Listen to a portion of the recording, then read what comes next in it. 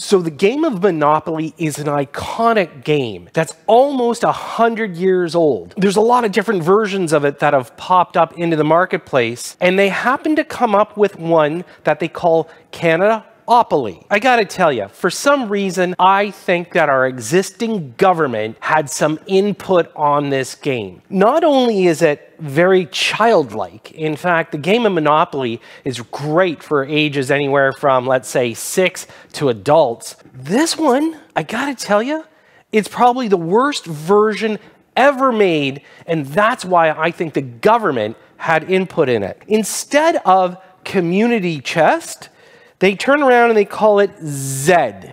So you turn around and you pick up one of these cards and it says, you ate too many P-mail sandwiches, pay $15 for stomach medicine. That says a lot about what our government would be doing. First of all, they feed you bad, then they want to pump you through medicine, and of course everybody thinks it's going to be P-mail sandwich. Now the rest of the board, again, doesn't change much about our impression of who actually designed this.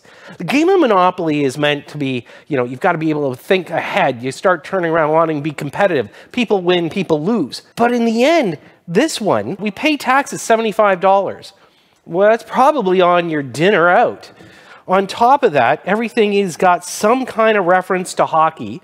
So the only thing that they think Canadians do is play hockey. You land on a bison. I don't know how many times you land on a bison, or for that matter, a polar bear. Instead of your typical boardwalk park place, let's think about what they consider to be the quintessential real estate.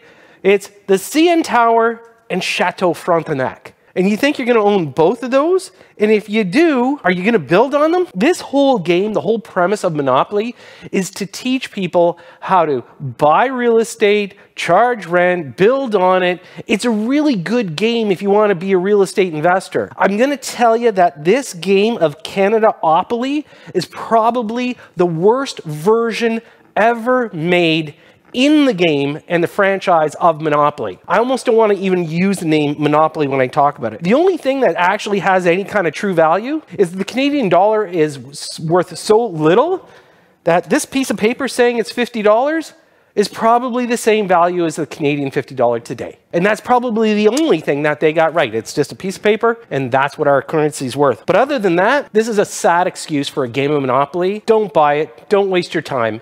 Chances are, you're not going to be very happy.